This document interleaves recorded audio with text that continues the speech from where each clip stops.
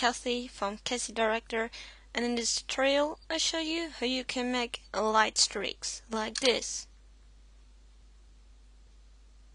That the light is follow your finger. Let's get started. First, make a new comp. Click comp, new comp, and the best is when you use HD. Put your footage in it and cut it to this part you want. Make a new solid, go to layer, new solid. Call this particular. Make comp size, okay. We make a null object, go to layer, new null object.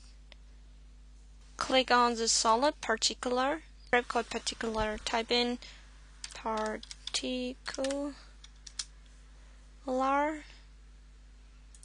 and drag it in the solid layer. Funny things. Okay, next step, click on the null object layer and rename it finger track. Okay, now go to the beginning of the footage and go in the left corner here and put it on your finger. Then click on the particular layer to open the options. Click emitter and click on the position XY stopwatch, but before that click on Alt and hold on, and then on the stopwatch. So first open your finger track and hit P so you can see the position. Then you get this here on your particular layer. Delete that. Go to the pick whip here and pick whip this with the position. Now you can close it. Now you can go to your finger track, hit P for position, go to the beginning of the clip and hit the stopwatch. Now go page down for go 1 frame or 2 frame, whatever you want, and change the position of the null object. Make that in the whole clip. Now I did that in the clip and you see there are all these particulars. Now get back to the particulars and go to particle per second 2000. Then we go to velocity 0,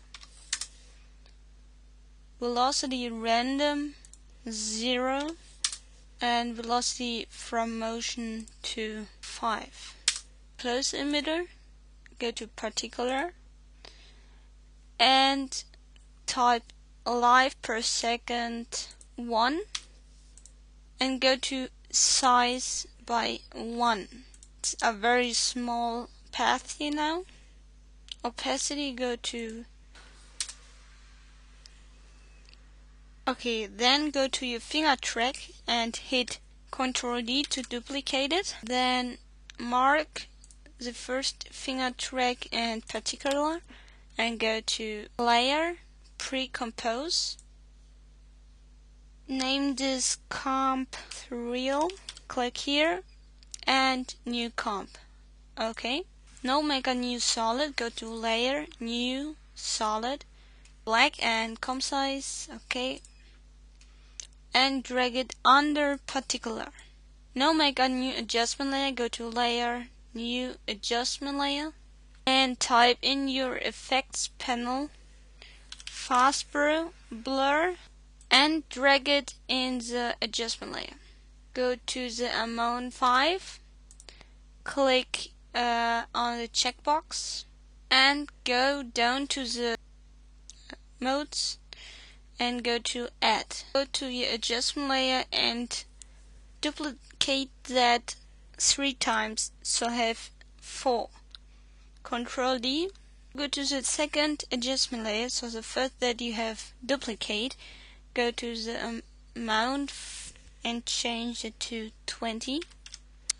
Number 3 and change to 40, and to the last one and change it to 200, and now we get this awesome glow effect. Now select all the layers, all the adjustment layers, and set it to screen. Now go back to the first comp and change the mode to add. Now hit T for opacity and change it to 70%. Now type in the facts, color balance, double click, click on the luminance. You can change the color whatever you want. Okay, we use green. So make the amount. Now you get this here. Now add some tint. Go to effects and write tint. I write it in German. Double click and increase the amount to 10. Go back to the second comp. Go to your particle layer and double click on turbulence, displace. Click amount 30 and size 5. Now go back to your first comp. Add a new light. Go to layer, new light.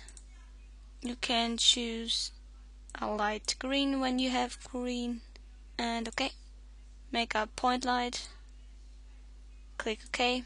Now make the footage to 3D. Now put your light to the fingertip, and now parent it the light to the finger track. And now when you turn around, the light will follow the finger. It's not every time perfect, but so now when you drag on the Z-axis, the light will be more and not more. So now I do it like this. I get a vignette effect. Now go back to the real comp and shut off the eye from the finger track. And now here's the result. Awesome, huh? Whoa, backyards. Okay.